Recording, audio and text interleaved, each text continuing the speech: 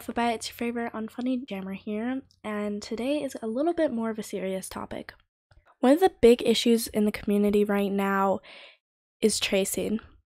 Tracing is not okay when you're claiming it as your own. Tracing is 100% okay if you're trying to find your style and you're just experimenting, you're looking for new techniques, etc. But it's not okay when you go and claim it as your own, post it, say that it's yours. I'm not going to be calling out any of the people who have been tracing as of recently that I know of, because I don't want people to go hate on them. People who go to other people who are tracing and hate on them and are rude to them and put harsh words on them are just as bad as they are. So if you're going to say anything to the people who are tracing, make it kind, gentle, let them know that what they're doing is not okay, but don't be rude about it.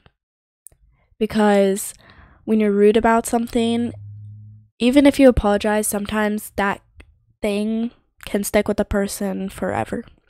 An example I have is back when 𝐪𝐺𝒍 AJ and ℎ𝕨𝒏 AJ, who've both now quit their YouTube channels, were hosting an art con for their collab channel. I do admit that I did say trace. I guided it, but I got a lot of hate for it and harsh words and unkind things and just drama from it. The end result looked nothing like the image I was using. I was using it just to guide for positioning and head shape because the style I had at the time was not working out. I guided it, so I barely traced, but I did for like shape and stuff. But most of it was covered with like fur and stuff, so it was like mostly made by me, but I still got that backlash. I ended up taking my entry out of the con. Things that people say, even if they apologize, it's gonna be with me forever and affect me for the rest of my life. So be careful with your words.